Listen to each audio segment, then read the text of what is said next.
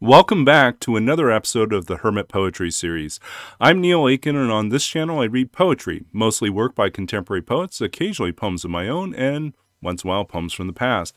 Today's poem comes to us from Evelyn Lau, from a poem that appears in Swallowing Clouds, an anthology of Chinese-Canadian poetry.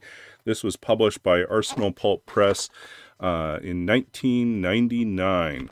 And the poem I'm going to read by Evelyn Lau is entitled The Lost Hours.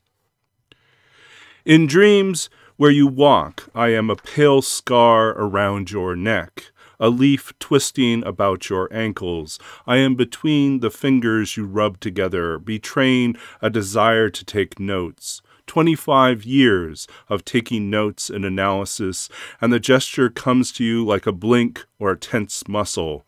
I have kept the lost hours, the nights you thought I gave to needles, and the snowflake scatter of white pills. They cause amnesia, you said, and the truth to come out. Your hands reached out, gloved in softness, to gather up the babble of truth that slipped from my mouth in a rush of polished stones, marbles. You thought I'd lost hours, like trinkets, while you were busy driving home through a blizzard of night and a cold that stuck itself to you like a wet tongue thrust against an iron gate in winter. You abandoned loneliness for an office party where you insisted the nurses lined up to press their bodies against yours. I wonder what you wore. Your patients escaped through a black corridor with seeking hands balleting around their faces. Their hands fluttered art above the chair I fell into. You pocketed the hours. I spent them freely and walked with you into imaginary havens, saw you serious with a sunken lip, saw that the same lip grasping another, tasting of lipstick and tears and confessions. I have held the lost hours in my own dry palm. I have sought them, and it has been like looking for something buried on a beach after dark. I have been looking, combing back the hairs of the afternoon. All your lost people thrum in the darkness of the night. I have had to learn to forgive each one. Often they had delicate hair. The first whiff of defeat had been ironed into their clothes. Already their eyes had gone. Why did you leave it so long? The 2 Chinese lamps in your office held nothing back. The floor was awash with the layers of your suit. We were struggling to learn something or to forget everything beneath books by Freud and Havelock Ellis and some new California psychologist. You had written me into your appointment book with initials that were not my own. I counted the hours into my purse and wrote the important names into a black book in the bathroom and laughed all the way back down the long hallway to your office because you were smiling where you stood. And that was The Lost Hours by Evelyn Lau from Swallowing Clouds, an anthology of Chinese-Canadian poetry from Pulp Press, 1999.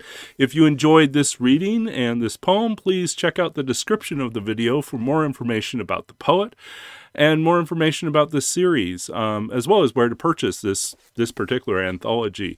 If you've been enjoying the series, please consider subscribing to the channel. If you hit the bell icon, you'll be notified every time there's a new video that's been posted to this series. And in general, I try to have new videos out every Tuesday, Thursday, and Sunday. I've been pretty consistent with that. I hope to continue to deliver new content every week on Tuesday, Thursday, and Sunday. And I'm always interested and open to suggestions from you. If you have ideas for poets or poems that you would like to see featured, by all means reach out to me and let me know. You can comment below in the beneath the videos, or you can directly email me and let me know what it is that you would like to see. And if you're a poet with a book out and you would like to be featured, please also reach out. Always open to hearing from you and learning more about what else is out there. I think the big value, for me at least, is that this series becomes an opportunity for me to delve both into the books that I know and love, as well as to discover or rediscover poets and poems that I might not have read for some time, or perhaps ever at all.